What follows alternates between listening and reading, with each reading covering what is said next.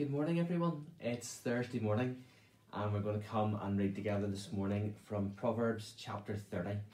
Slight change this morning, in that we've finished the sayings of Solomon, and this one this morning, well, verse 1 introduces it. So let's read Proverbs 30 together. The sayings of Agur, son of Jake, contain this message. I am weary, O God. I am weary and worn out, O God. I'm too stupid to be human, and I lack common sense. I've not mastered human wisdom, nor do I know the Holy One. But who but God goes up to heaven and comes back down? Who holds the wind in his fists? Who wraps up the oceans in his cloak? Who has created the whole wide world? What is your name? What is his name and his son's name? Tell me if you know. Every word of God proves true. He is a shield to all who come to him for protection. Do not add to his words, or he may rebuke you and expose you as a liar. O God, I beg two favours from you. Let me have them before I die. First, help me never to tell a lie. Second, give me neither poverty nor riches. Give me just enough to satisfy my needs. For if I grow rich, I may deny you and say, who is the Lord? And if I am poor, I may steal and thus insult God's holy name.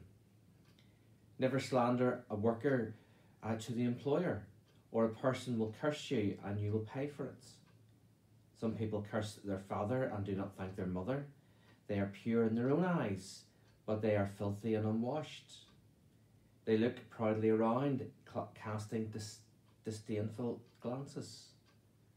If they have teeth like swords and fangs like knives, they devour the poor from the earth and the needy from among humanity. The leech has two suckers that cry out, more, more. There are three things that are never satisfied, no, four that never say enough.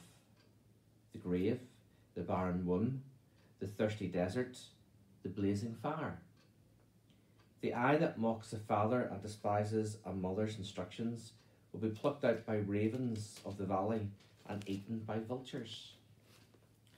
There are three things that amaze me, no, four that I do not understand. How an eagle glides through the sky, how a snake slithers on a rock, how a ship navigates the ocean, how a man loves a woman. An adulterous woman consumes a man, then wipes her mouth and says, what's wrong with that? There are three things that make the earth tremble. No, four I cannot endure. A slave who becomes a king, an overbearing fool who prospers, a bitter woman who finally gets a husband, a servant girl who supplies her mistress. There are four things on earth that are small but unusually wise. Ants.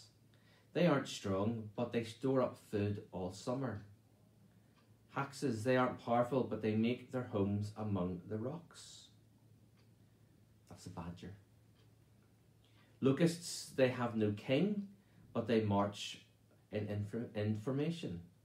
And lizards, they are easy to catch, but they are found even in kings' palaces. There are three things that walk with stately stride, no four that strut about.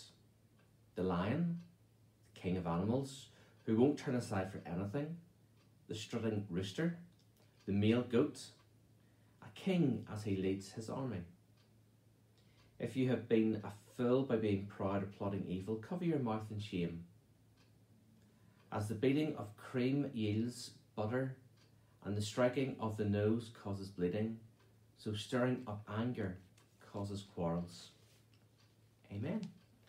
And that's the end of chapter 30 and the sayings of Agur, or Agur. Again, a sort of a mixed bag there. It's quite interesting when he talks repeatedly about three things, no, four things, and then he lists them. But I just want to draw your attention to verses 5 and then 7 to 8. Every word of God proves true. He is a shield to all who come to him for protection. You know, God is truth. God tells us truth in his word. He doesn't hold back.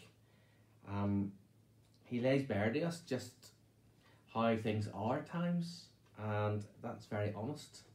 So we can trust what he tells us. But we can also trust, as in the second part of that verse, he is a shield to all who come to him for protection. He does protect us. He does put his arms around us and look after us. But there's also those verses there which are very true. Two favours that he asks for. First, to never tell a lie. So to be honest and to be known to be honest. And then not to be either rich or poor, but just to have enough. You know, that's what we all would like in life, isn't it? To have just enough. And that's, God promises that he will give us what we need, not what we want. And yet when we look at this world, we see so many people who have excess and so many people who have so little. But that's because of our broken world that we live in.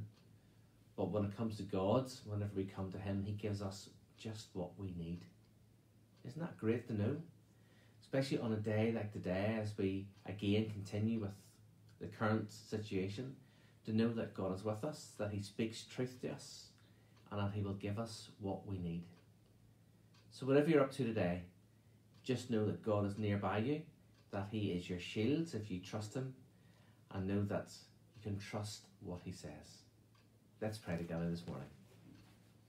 Father, again, thank you for your word this morning. Thank you for how we can connect with all the different parts of it, how different things speak to different ones of us. And Lord, Father, we thank you for that. Your word is truth, and again, it does point us in the right direction. It shows us where we go wrong. It shows us how to follow you. So Lord, help us to listen to your word. But Lord, in the struggles that we will face today, in the struggles that we'll face the rest of this week, and in the days that lie ahead, help us to know that you are with us, and that you are the shield that is held in front of us, protecting us. So Lord, thank you, and continue with us now, we pray, in Christ's name. Amen. Thanks folks for joining in. See you again tomorrow morning. Meantime, take care and God bless. Bye.